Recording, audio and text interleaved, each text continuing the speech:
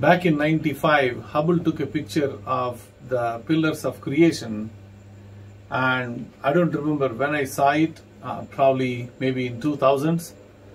And when I saw it, like many others, it's something so impactful that I thought that these are the things, or these objects, or these kind of things out there in the space.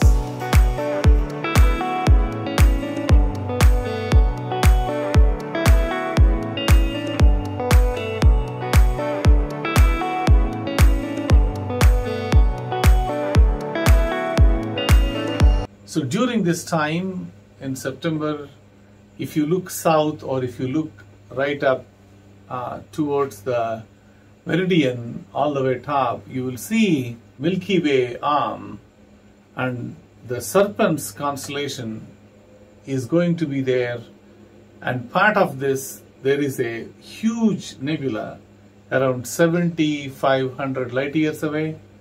You will see this constellation, you will see this nebula called Eagle Nebula. So if you zoom into the Eagle Nebula, you will see this pillars of creation. But I was always wondering where they were, where do I see them if they are there, how do they look like, why do they call these tall pillars as pillars of creation. The picture is so iconic. It is like a man and a woman, and like maybe a woman is holding the child. So somehow the picture speaks for itself, and they aptly named that picture as pillars of creation. Behind the dust, behind the clouds, there are new stars being born. So these are the pillars of creation of new stars. I used the Celestron Rasa telescope to get this wide angle shot of the Eagle Nebula, which is 75 light years across, and you can barely see the pillars of creation inside. Then I used the C14 couple of years ago and tried to take a pictures close up, and this picture gave me a close-up of pillars, but I could not get the stars. Now I wanted to try the C14 to get both the stars and the pillars and see if I can get a better picture. I'm using the C14 to take pictures. I'm using a monochrome camera with filters. I'm using a new set of filters. I might show you that filters in new video. They are Antilia filters. They are doing pretty good. It's full moon, as you can see, close to 90 to 100% moon. And I'm using this website Clear Outside to come outside, and if it is green, I might have a better chance to have cloudyless night.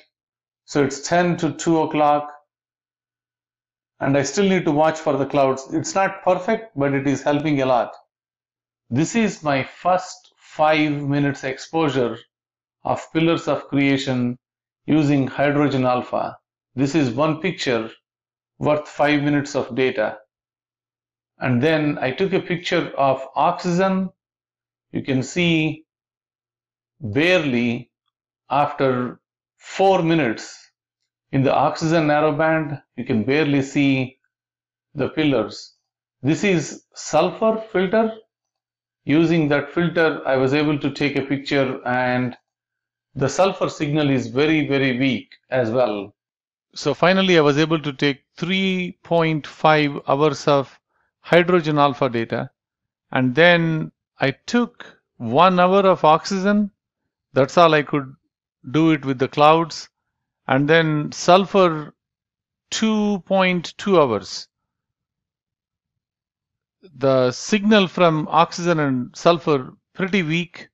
The hydrogen is pretty nice. So I combined these 3 pictures, and I hope you guys like that picture. Please let me know in the comments.